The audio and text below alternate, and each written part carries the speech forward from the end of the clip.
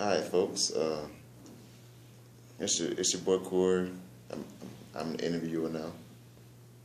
So we got this fella over here. Go ahead and tell everybody who you are again. The big Aristotle. Nigga. The Diesel. Okay. Nah, for real. Big Sean, what's up? Big bang. All right. So today we're gonna ask him a couple questions about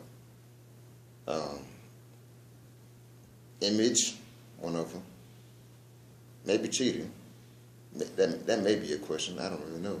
You never know what the hell can come out of my mouth. But hey, pause. But all right. First question. Since you asked me the question, I'm gonna ask you a question. What's your opinion on cheating?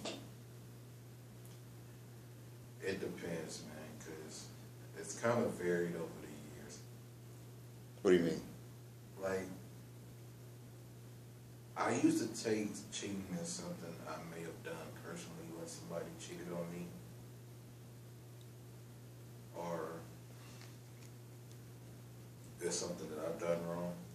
But now, it just depends basically on how the scenario plays out.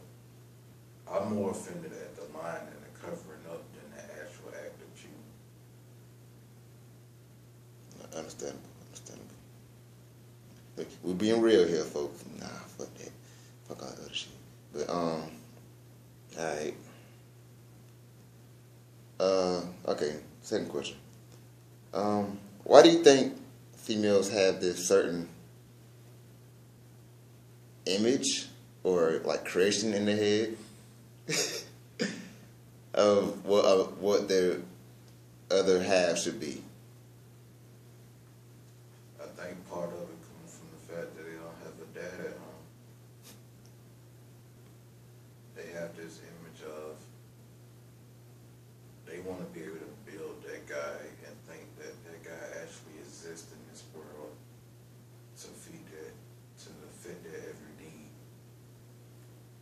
And the issue that comes in with that is you trying to have this 6'3" guy, this 6'6" guy, light skinned or dark skinned, so they can sit there and say, oh, I have this check, they can have all this image junk so they can get a double tap on Instagram and all that stuff. And just, So it's like build a bay. yeah, correct. And a lot of them have an issue with their own self-image. And they're trying to fix it through their family. Agreed.